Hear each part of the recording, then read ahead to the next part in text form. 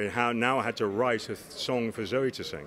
I mean, it says Neytiri sings a song called. So I started with that. That became the family theme. And then I needed to start thinking about how I wrote for The Way of Water, the connection between the tribe and the water.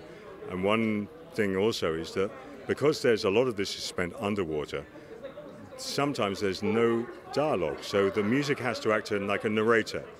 And my job sometimes is to help you feel right. Or move through the water. Exactly. Yeah. Yeah. And what instruments did you use for that to make that kind of go?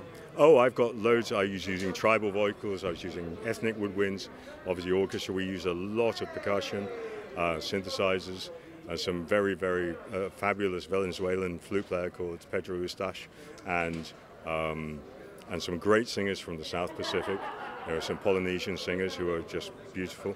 And lastly, I give a shout out to my friend Abel for the song we wrote together at the end of the film. I'm very, very proud of it. I think it flows beautifully, and he's done an amazing job. Great job, man. Congratulations. Thank you.